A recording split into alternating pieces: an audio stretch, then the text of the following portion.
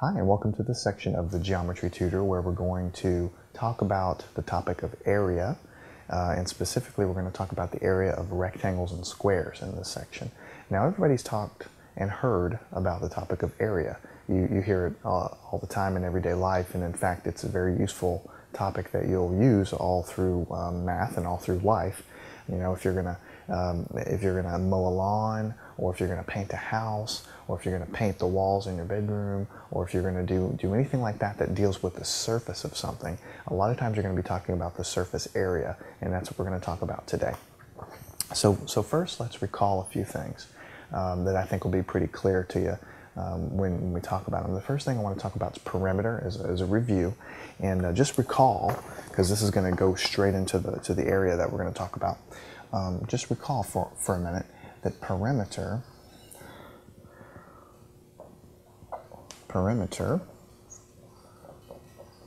okay, is the area that goes around an object. So if you have a square here, right? Here's a square.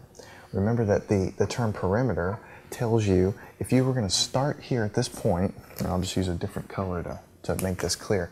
If you start at this point and begin to walk around this object, okay, and you begin to walk this way, okay, and then you turn and you start to walk this way, and then you walk this way and you walk this way, right on top of this shape here, and you actually start here and you kind of turn the corners like this, the perimeter is how far you've gone around. It is just simply how far you've gone around this square. So the unit, and this is going to be very important, the unit of perimeter, okay, is just distance, right? Because you're just walking around the edge there. So the unit of perimeter could be, you know, miles, if this were a really big square, or meters, or centimeters, or inches, or feet, or you know, any unit of length. Because you start here and you go so many feet over, or so many inches, and you turn and you turn and you turn, and all you're doing is you're just adding up the distance. And so the unit of perimeter is just simply the distance. Okay, it's just simply the distance. Okay, so I want you to contrast that with the topic of this course, which is the surface area. Okay, the surface area. Again, everyone's heard of this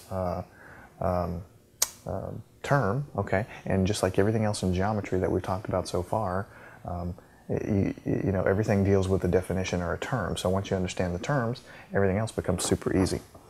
Okay, put simply, without writing a lot of words down, if you look at the same square, perimeter was measuring how far around, okay, you go in the square. Surface area is how much space does this square fill, basically. How much space does this square fill? Okay, so perimeter is talking about how far around you go the edge, and area is talking about how much coverage do you have by the object itself.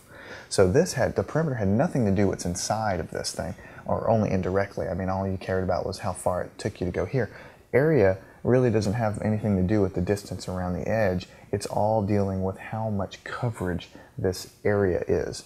So you might hear in everyday language, you might hear that the surface area of this object is bigger than the surface area of another object. And what that means is that the first object physically covers a larger area. That's why it's called area, surface area. I'm trying to give you ways to help you remember this stuff.